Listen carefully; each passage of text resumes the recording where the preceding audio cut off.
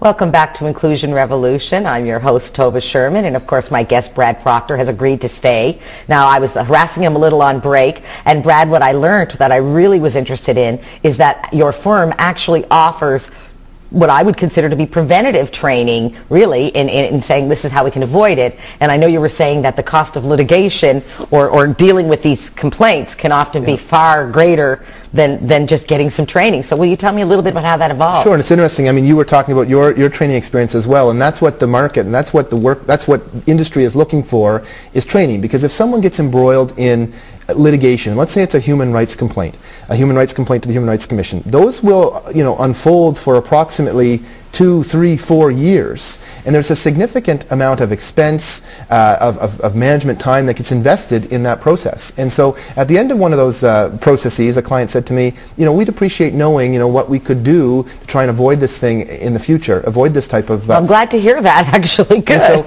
And so one of the things that we do at McInnes Cooper, and we have 25 people like myself doing management side labor and employment law throughout our 4 provinces, is we do a lot of training on a lot of different things. And the training that we would do that would kind of help employers in this area would be helping them understand and navigate the pre-employment process, so the applications and what they can and can't ask. The second would be kind of the duty to accommodate. And if I'm asked to accommodate, if I get the doctor's note that doesn't give me much information, what do I do from there? And performance management. And often performance management and the duty to accommodate go hand in hand, because you're performance managing someone and you don't realize until a certain point that, well, geez, the reason why they can't meet this metric is because of a limitation or restriction. I have this saying which means nothing to anyone but me, but the fish stinks from the head. And what I've don't drink while you're laughing. But what I mean by that, and I am a maritimer, but what I mean by that is if the manager's not buying in, if the leader of the group, whether it's a large, a great example is large banks, I can go into one of their branches 6 blocks away from the other, and in one they're all sitting at the teller seat, which of course is the entry level, and at the other bank they're all standing, which again means everyone's standing far too long on the floors. And sometimes what I've identified in my training and going in and visiting my clients' different locations, some of the larger clients, is really that it comes down to that manager really frankly buying into the belief that accommodation is not a special treatment, but actually a way of equalizing the playing field. That's right. And how do we respond? And I think that being an inclusive workplace should come from the board, the CEO, and permeate the whole organization. And those types of values, when you're interviewing people and they see your corporate values, it's going to attract them to your organization, and it's going to retain people as well if they know that you're an organization that is focused on being an inclusive workplace. Understood. And I like the fact that your training is so complementary to my belief, which is, and the training I do for employers, which is really to raise awareness and understanding of the ease of accommodation, and that it's not special to equalize a playing field, but as I said before, equal. And those messages, really, people seem to get them when they're given over, and I'm sure you find this as well, in that when the training's over, everybody's going, wow, that wasn't so terrible, or that's not such a onus, such a difficult thing to, do. And I think that's why the training is so essential. You'll find in doing the training that there are a number of managers that, we're doing the right thing already,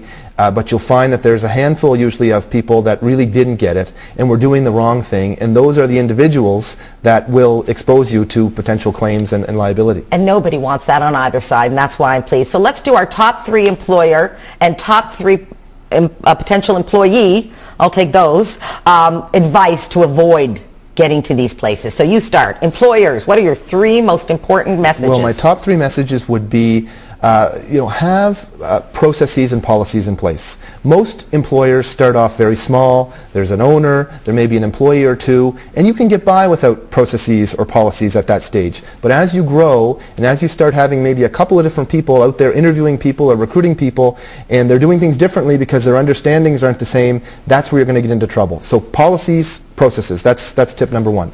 Tip number 2 is in your job ads, in your interview, in your demands for pre-employment medicals, make sure that you know your job well, the job, and what the core duties of it are. So if you're saying you must be able to, I go back to my telephone pole example, climb telephone poles, and you really don't, then you're going to once again expose yourself to potential claims and liability.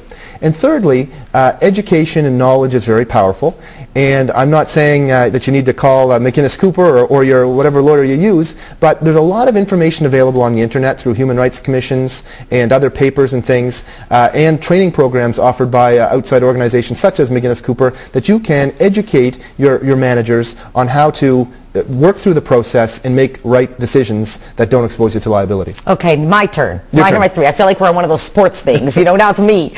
And here's my 3 quickly. For those of you applying for jobs who live with disabilities, number 1, read the job ad very carefully. Understand whether you feel it's inclusive or not. Look into the company you are applying to, number 2, and make sure that, you know, ask friends, look at their website, whatever. Be prepared for that. And number 3, know your disability, know your limitations, and know how to communicate that if looking at that job ad you identify some challenges. Now, Brad, I have to thank you because at the end of every show I try to squeeze in a little poll and a little bit of news relating to our subject. So I'll ask you to be patient while I do a quick little news episode, which is common accommodations for persons living with mental health issues are as simple as flexible scheduling, changes in supervision, changes in training, modifying of some job duties, or even job coach assistance, which a lot of employers don't think about.